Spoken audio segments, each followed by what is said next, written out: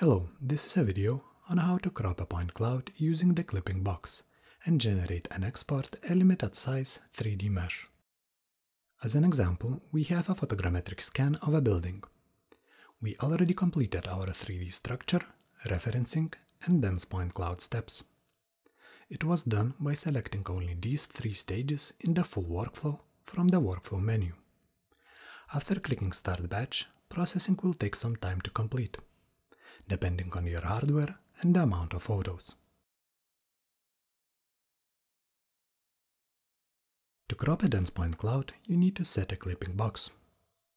Click on the Set Clipping Box tool in the toolbar, and the clipping box will appear in the 3D view. You may need to zoom out a bit so we can see the entire clipping box. Quick tip: you can zoom in or out just by scrolling with your scroll wheel, but it is more convenient to do so by holding down your middle mouse button and moving your mouse up to zoom in and down to zoom out. The clipping box can be resized by clicking and dragging these colored circles. It can be moved by dragging its walls. You can rotate the clipping box by enabling rotation in the Tools window on the right. Now grab one of the edges and rotate your clipping box. You also have an option to store the clipping box and load it later.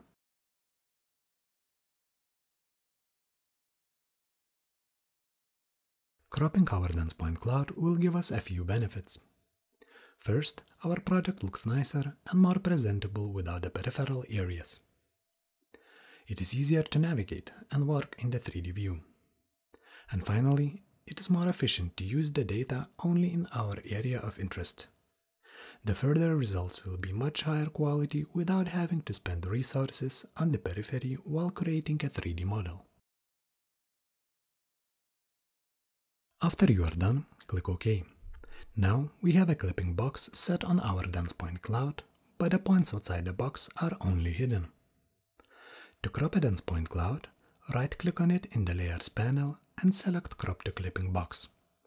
Click Start, and after a short process, the crop point cloud will appear in our 3D view and as a new layer, containing points inside the clipping box only. Now it is time to generate a 3D mesh with texture. In the Workflow menu, click on Mesh. Choose your crop point cloud. If you are planning to continue working and measuring in the Pixpro software, you can leave the default 2 million triangles limit or create an unlimited mesh. If you are planning to export your mesh for later use in other software, you may need to limit the size of the mesh. In this case, we will be exporting the mesh, so let's limit it to only 50,000 triangles. To generate texture, we leave the texture checkmark on. To access more detailed settings, click on the Properties button.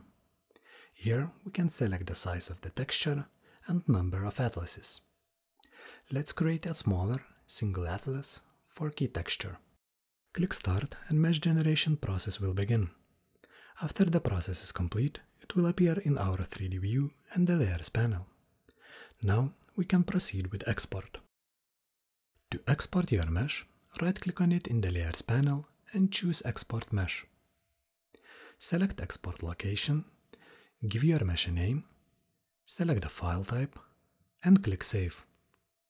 A more detailed export mesh window will open. Depending on the software you are planning to import your mesh, you can keep the original coordinate system or clear the referencing by choosing local coordinates.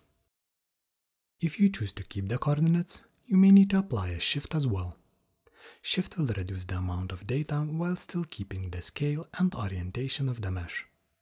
Some software may have a compatibility issue if you do not apply any shift. In this case, we will keep our coordinate system and apply the 3D shift to center. If this combination of settings does not work for you, try other types of coordinate systems, shift options, and file formats. Now you know how to use the clipping box for dense point cloud cropping, how to generate a limited size mesh and export it for use in other software. This is it for this video. Try Pixpro photogrammetry software 14 days for free. For more Pixpro news and photogrammetry related topics, check out our blog. You can also follow us on social media. Thanks for watching and have a nice day.